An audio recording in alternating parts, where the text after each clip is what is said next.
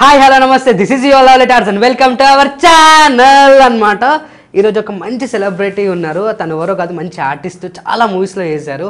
So Ramya గారు కెమెరాకి రావాలి అని చెప్పేసి అనుకుంటున్నాను, ఎందుకంటే తను భయపడుతుంటుంది ఫస్ట్ టైం ఇంటర్వ్యూస్ రావాలంటే. సో అట్లాంటిది నేను తీసుకొచ్చేసాను అనమాట. First of all hi Ramya. Hi, how are you? Fine. ఎంత చాలా.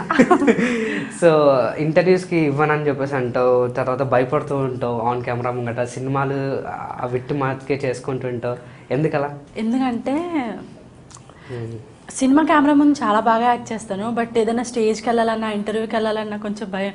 మీరు ఏం అడిగేస్తారో ఏమేమి చెప్పేయాలో అని, బికాజ్ బై మిస్టేక్ ఏమైనా చెప్పేస్తే మీరు దాన్ని హైలైట్ చేసేస్తారు కదా, అదే భయం. చిచ్చి మేము అలా ఏం చేయమంటే చాలా మంచి క్వశ్చన్స్ అడుగుతాం, మీరు మంచి ఆన్సర్ చెప్పచ్చు.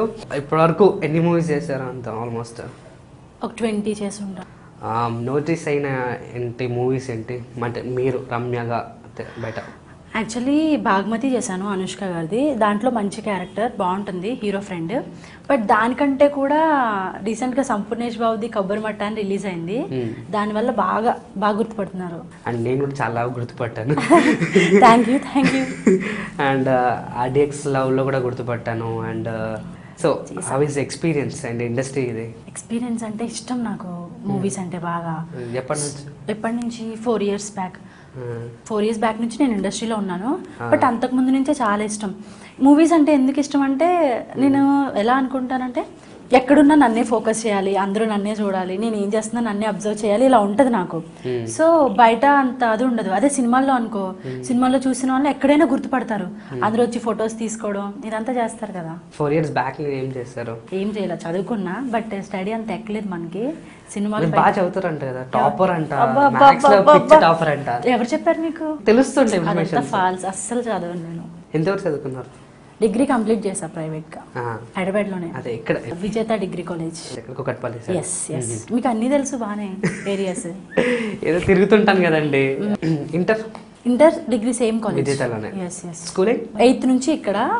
అంతకుముందు మా ఊర్లో, మాది రాజమండ్రి దగ్గర కొవ్వూరు అని, వెస్ట్ గోదావరి. ఇండస్ట్రీలో ఎవరైనా పరిచయం ఉన్న వాళ్ళు ఉన్నారు అంటే, ఇటు సైడ్ ఇండస్ట్రీ రావడానికి ఎవరొకరు స్కోప్ ఉంటుంది కదా పరిచయం? యాక్చువల్లీ ఫస్ట్ వచ్చేటప్పుడు నాకు ఎవరు సపోర్ట్ లేరు, ఇక్కడికి వచ్చాక కూడా సపోర్ట్ లేరు, బ్యాక్గ్రౌండ్ లేదు, అంతా నేను ఓన్గానే ట్రై చేసుకున్నా. బట్ కొంతమంది ఉన్నారనమాట, ఇంకా వాళ్ళు ఏ మూవీస్ చేసినా నన్ను రిఫర్ చేయడము, హెల్ప్ చేసే వాళ్ళు ఉన్నారు. పర్టికులర్గా ఎవరంటే యువి క్రియేషన్స్లో వేణు గారని ఒక కో డైరెక్టర్ ఉంటారు. సో ఆయన ఫుల్ హెల్ప్, వాళ్ళ ఫ్యామిలీ అంతా బాగా సపోర్ట్ చేస్తారు నన్ను. ఇండస్ట్రీకి వెళ్ళడానికి ఆలోచన ఎలా వచ్చింది? ఆలోచన ఎలా వచ్చింది అంటే, చెప్పాను కదా, నాకు ఎక్కడున్నా నన్ను ఫోకస్ చేయాలని నాకు ఇష్టం. సో నేను ఇది చూస్ చేసుకున్నా ఇండస్ట్రీ. ఫస్ట్లో యాక్టింగ్ అస్సలు రాదు, చాలా భయం.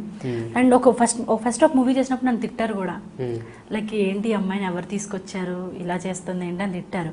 నాకు యాక్టింగ్ రాదు ఫస్ట్ మూవీ. తర్వాత ఆ మూవీ రిలీజ్ అవ్వలేదు, అండ్ నాకు ఆ నేమ్ కూడా ఐడియా లేదు. నిజంగా ఐడియా లేదు. ఫస్ట్ యాక్టింగ్ అంటే ఇంట్రెస్ట్ అని చెప్పగానే ఒక ఆపర్చునిటీ వచ్చింది, ఎక్కువ కష్టపడకుండానే. వస్తే ఆ షూట్కి వెళ్ళాను.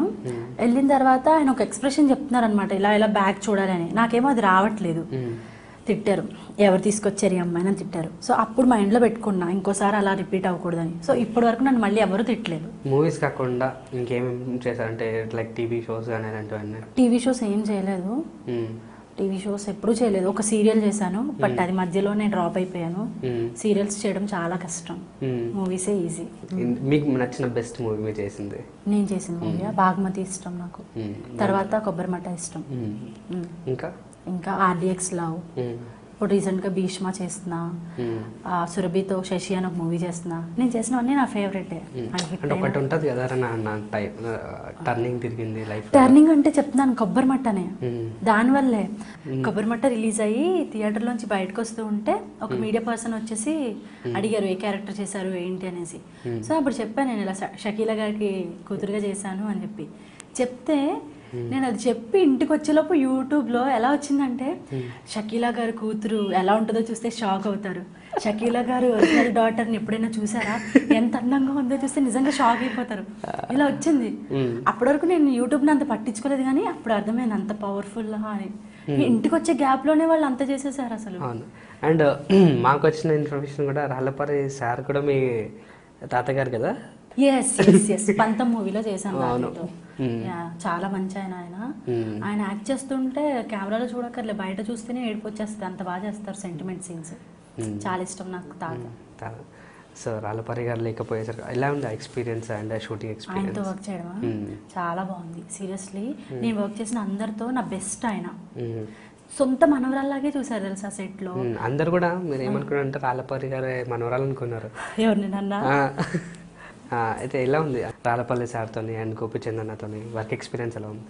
గోపిచంద్ గారితో వర్క్ చేయడం చాలా బాగుంది. రాళ్ళపల్లి గారితో ఇంకా ఏదో సొంత మనవరాల్లాగే అనిపించింది నాకు ఆయన చూసుకునే వే. సో చాలా నచ్చింది. మీరు పాటలు బాగా పాడతానంట. ఎవరు నేనా? ఎవరు చెప్పారు? తెలిసింది మాకు. మీరు ఇక్కడ ఉండాలనుకుంటున్నారా వెళ్ళిపోవాలనుకుంటున్నారు? ఒక్క పాట పాడతాం. ఎవరు నేనా? దేవుడా పాట. మీ వాయిస్ బాగుందండి నిజంగా. ఇదో పెద్ద బిస్కెట్. వాయిస్ బాగుందంటే ఒప్పుకుంటాను, కానీ సాంగ్ పాడమంటే ఇది అసలే నా ఫస్ట్ ఇంటర్వ్యూ. మీరు పారిపోయారు అనుకో టాక్ ఎలా వస్తుంది? ఫస్ట్ ఇంటర్వ్యూకే యాంకర్ని పరిగెత్తేలా చేసింది రమ్య.